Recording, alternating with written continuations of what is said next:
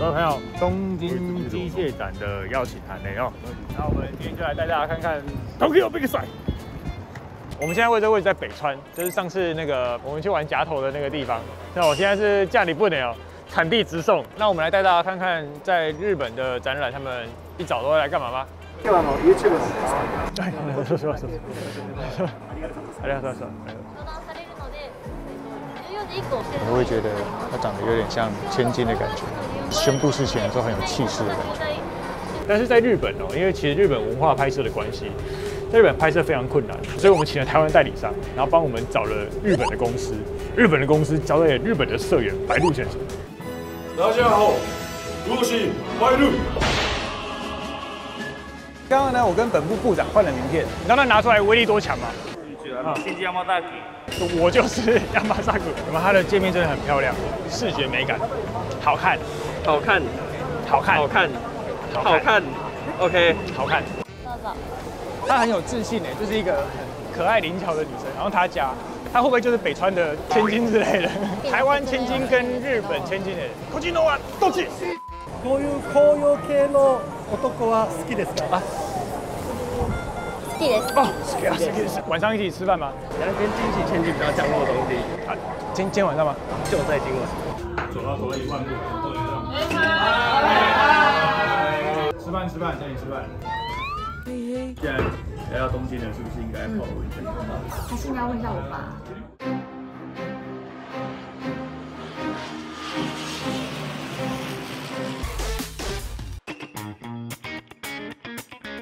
我们在等待我们的少女出现。嗨。Yeah， 要不要马上开始？你有安排就对了。没有，我只是刚好在那边整理。但是我发现这个是龙泽，你知道龙泽吗？有听过。龙泽秀明。日本龙泽，我觉得是一个跟惊喜很像的一个公司。怎么说？进去你看看你就知道。好。他们从做的类型、size、企业的方向，我觉得是一个可以很值得参考。南宫错海郎哦，假节纪要啊，看看别人的企业，要可以慢慢的值得我们学习的地方，好看，这样以后才可以好好的把它继续做大。好，龙泽他们今年最新的机型，就是他们里面有一个可视的镜头，它这个镜头呢连接上面的数据，我们切削的时候不是有铁屑吗？然后它就会判断说这个铁屑是多还是少，铁屑少的话它就继续切，那铁屑多的话呢，它就会马上把它清洗。他们今年刚好100年了。现在经济几年了？对，经济2223了。2223了，那下一个还有在77年。77年，我们努力一下，我们努力一下。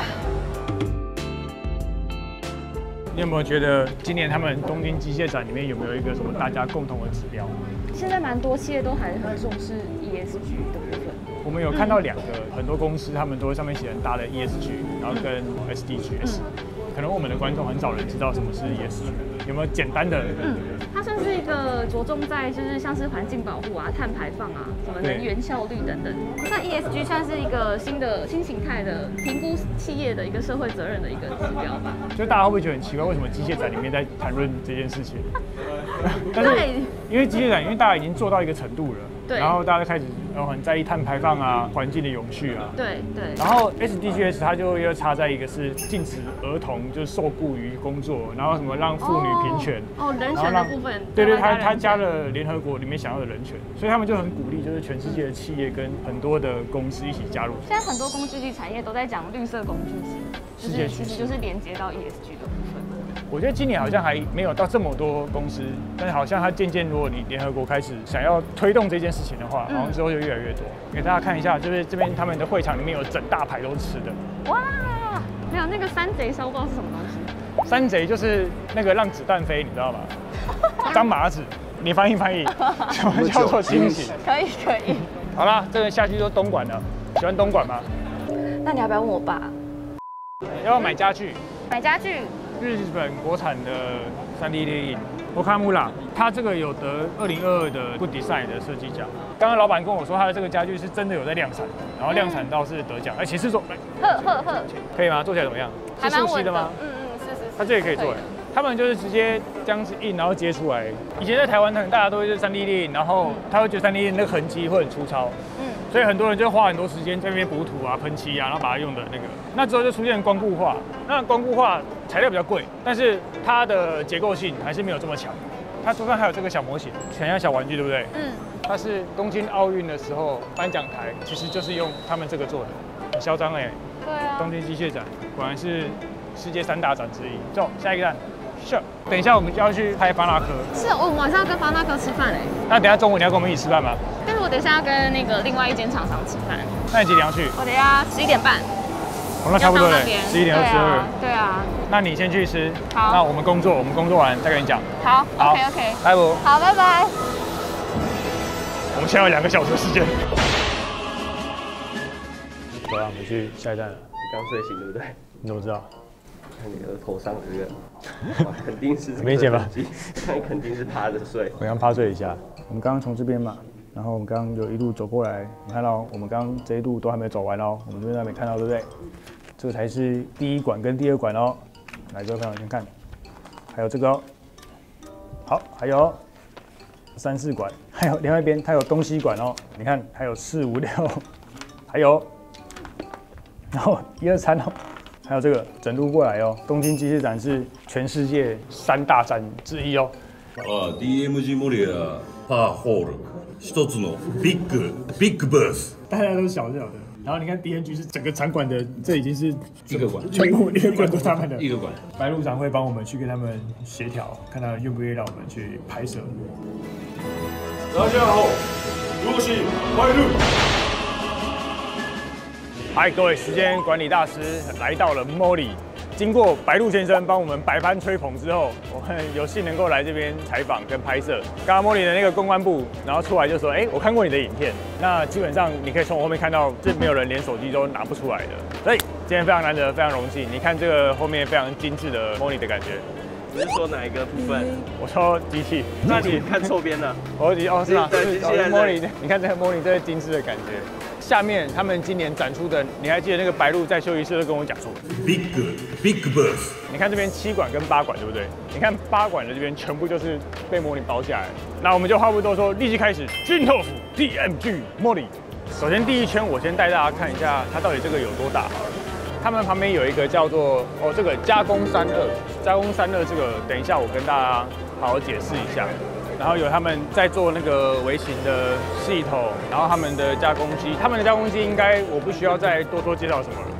往前看 ，DMG MORI 他们有自己的船，有没有超大超大？然后我刚刚在外面我有看到他们的报纸，他们的报纸上面有写一个这一季啊最新的是有一个车子，有没有？下面是一个视觉辨识的系统，然后下面是一个自走车。然后他们其实一直在讲一个就是工程集约自动化，这边写说他们在东巴的这个展位里面有没有看到这个小小的模型第1台？那就是这一台，就是我目前前面的这个系统。你可以看到这个前面储物的位置啊，有12个，它的上面放刀具的地方呢有1600个，就是有1600支刀，你可以放在上面，然后随时抽换下来换。你的这个够的话，你可以追加到4000个，就是你上面可以放到4000个刀具。而这个 DMG MORI 呢，他们其实还有一个非常骄傲跟厉害的地方。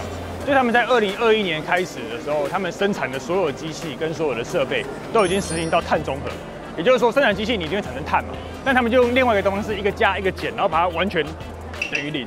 然后我们在柜台这边呢，他们在9点半的时候，就是不同的时段，9点半、10点半、11点，每个20分钟，他们现场就会展示一些东西。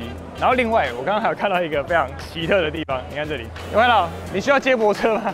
一个办展览的摊位办到有自己的接驳车哦，你就知道他们除了在台湾非常有名跟厉害之外，他们就是真的是一个世界级的 DMG MORI。好，这个音乐开始了，感觉要开始展示他们的机子了，开始哦。然后这时候人潮聚集起来了。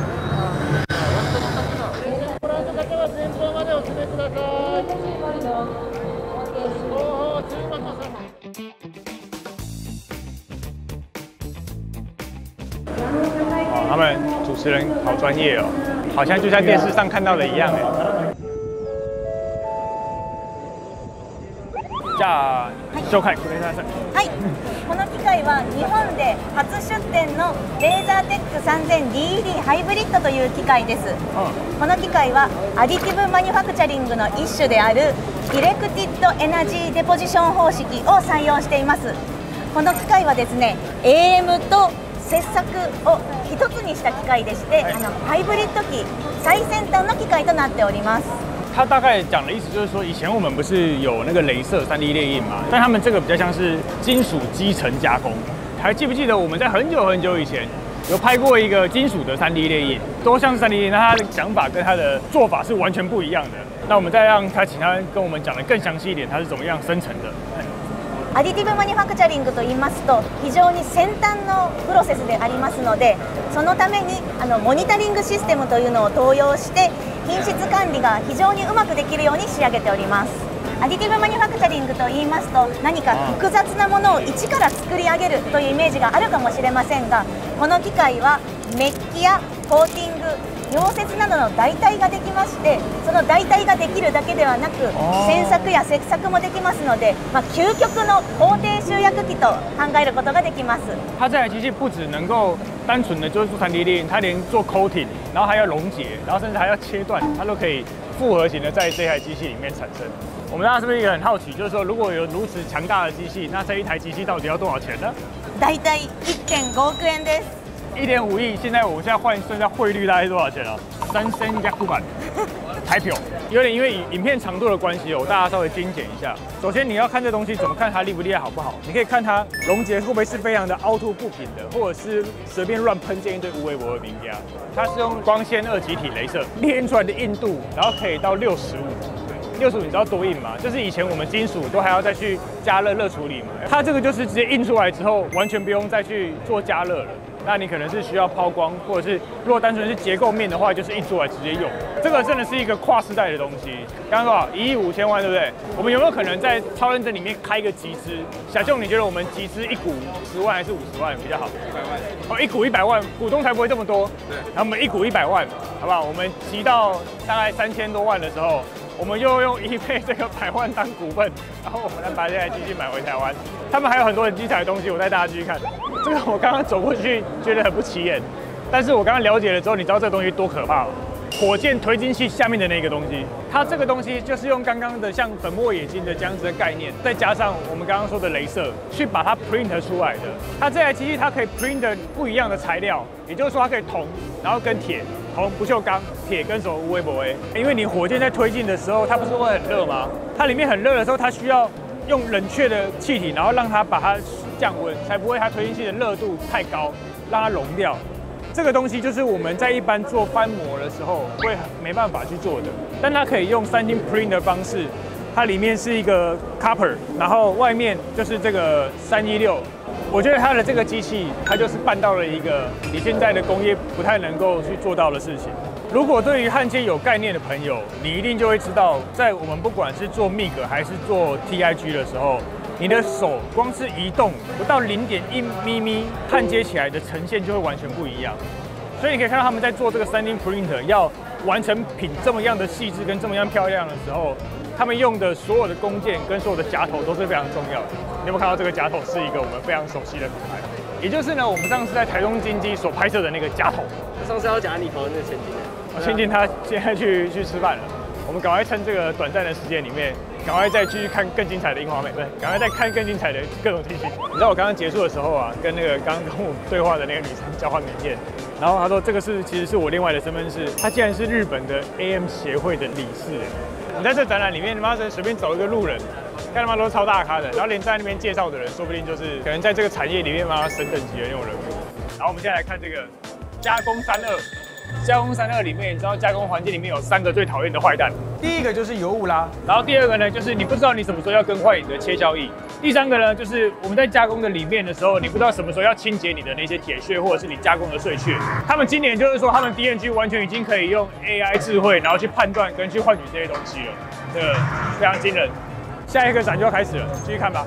大家还记不记得，在很久很久以前，我们可能在第1年还第2年的时候拍摄，我们在有一个叫车床的历史当中，游顺他们那个时候就买一个非常厉害的机台，就是 DMG MORI。DMG MORI 呢，他们其实就是到每一年，你看短短的2、3年，他们展示出最新的设备，其实就是有自走车，然后协作的手臂，然后上下料之后，里面有一个非常高档的北川 BR 的夹头，北川的 BR 是最近整个跨世代全新的夹头。然后呢，大家会看到它在做协作的时候，它的下面是完全没有轨道的，不止没有轨道哦，你看中间那个地方，它还有一些电源线的颠簸。这个呢，就他们今年想要告诉大家的一个完全无人的工厂，然后全自动化的设备，可以适应不一样的环境。你可以重新架设这些机台的时候，不需要花太多的时间，甚至我觉得未来很容易会出现，就是所谓的移动式工厂，以后不用轨道啦，你就这样货料上去，一个荒山野岭，干嘛野战工厂？其实在这边我真的很特别感谢日本的单位，他们这么信任我们，然后基本上全场就只有我们在拍摄，给了我们很大的方便。你看我现在人在风头圈的里面。DMG MORI 绝对是，如果要拍，可以完全一整集，你可能甚至2集，你去讲 DMG MORI 它的历史、他们的工具机，你可能都讲不完。但是因为我们这次的主题是东京机械展，所以我们趁千金回来之前，我们赶快来掌握时间吧。他有说他什么时候回来吗？没有，所以你要把握好时间，把握时间，掌握方向。好了，你要没时间，千金等下回来。对了，好，那我们走吧。这个摊位就是日本切断研究所，他们就是有切各种。比如说机车啊、镜头啊，他们是一个切割为专业的一个公司。现在刚好时间到了，这2点的时候，他们要直接切掉这整台车，所以大家可以看一下它的那个，很像是我们木工线锯机的超级放大版。它没开始切，但是我们预期它等一下切的时候应该非常慢。好，开始要切。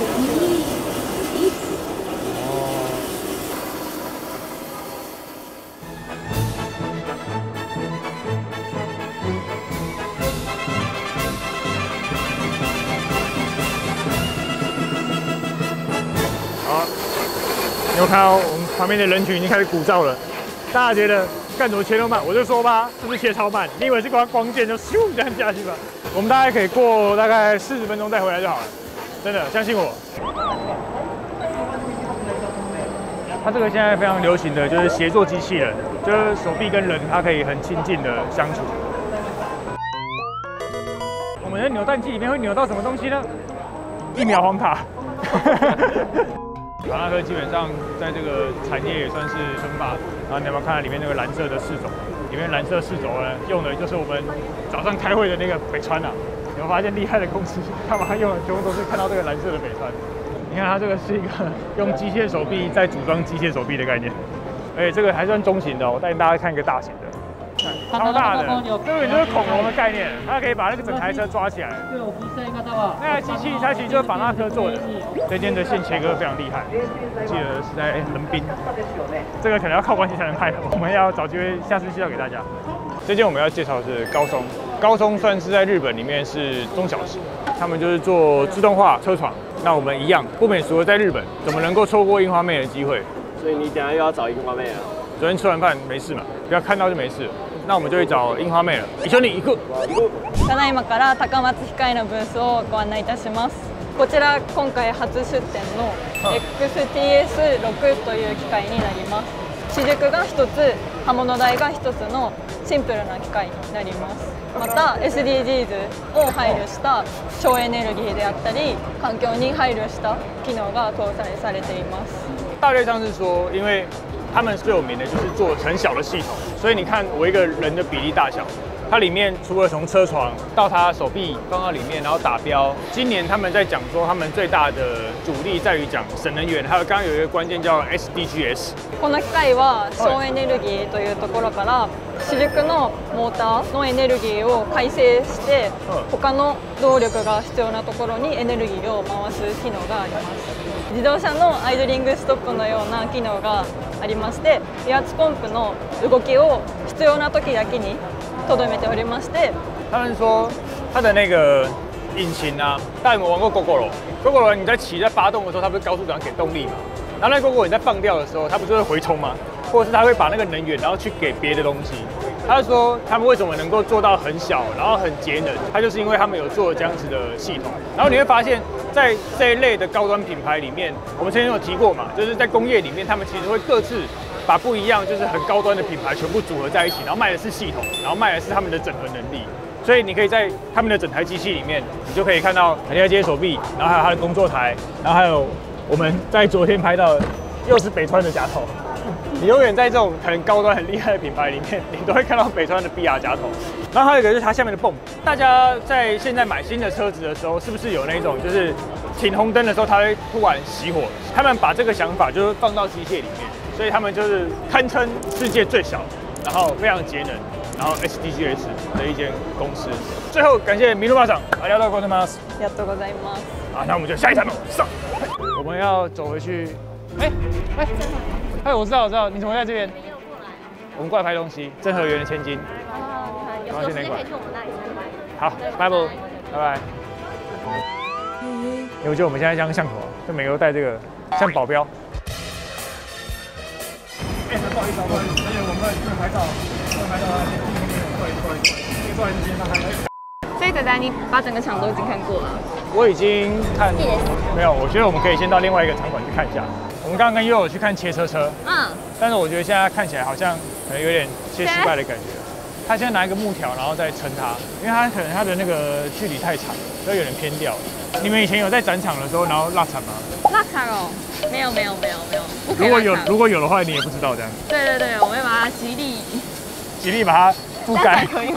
但是我觉得难免啊，出来展览，因为毕竟不是在自己场内，都会有一些小问题。继续往下看下一个，我们去交涉那个，看能不能拍。我觉得我们不要看工具机了，来看一些别的东西。这是那个呢 CNC 清洗机呢，它就是可以把你铸造的东西，把一些巴利亚打掉，然后你也可以只用水，然后单纯就清洁一些，比如引擎盖啊拆下来的，或者是气缸啊，它是会整个侦测进去耶，然后它连那个螺丝也会伸进去这样子洗。你看这引擎盖都已经洗成这样子了，是不是该我们去洗一下了？我要一起去日本洗温泉。来到东京了，是不是应该泡温泉？泡温泉。少年嘞，这边怎啊？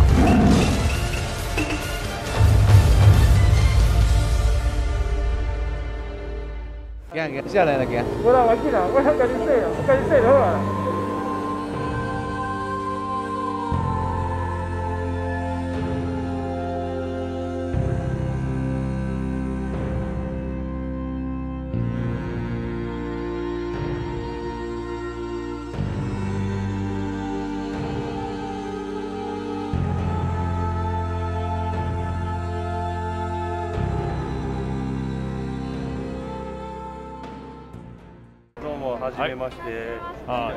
你看白鹿想干嘛？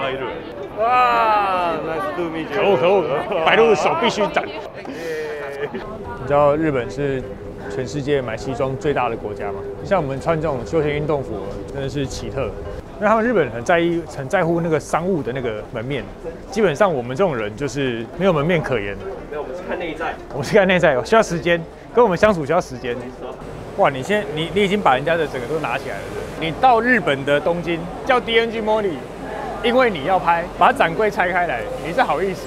包括那个超认真少年。我蛮意外的是，日本还真的有我们的观众。但是他们是看什么？西西字幕吗？英文字幕？他们应该也是看不懂啊。我觉得笑话可能看不懂。对啊。我们陈真懂日文的朋友，可以帮我们翻译，把台湾的那些乱七八糟的笑话翻译成日本人听得懂的在地笑话。如果有的话，请欢迎写信到我们公司信箱来。这是我们最后一天了，大家都白鹿上。谢谢白鹿，谢谢白鹿，谢谢。大家看我都穿同一件衣服，其实已经我5天都穿同一套了。你以为一集的影片里面1天拍完吗？不可能，很辛苦。但是我们都想要有一些新的想象跟可能，可以让大家知道。我现在有点累，而且我喉咙有点快裂开了。其实都是交涉很累，在日本拍摄真的是，而且我们人生地不熟嘛。我打开我的那个 Gami 的那个，我们每天都走了18000多步，快2万步，这个量实在太多了，所以有一些我们没有剪在正片里面的，我们就全部剪到会员里面吧。那如果你想要看我们更多奇怪的影片跟没有放进去的影片，你可以加入我们的会员。超人少年，我们台湾见喽，拜拜。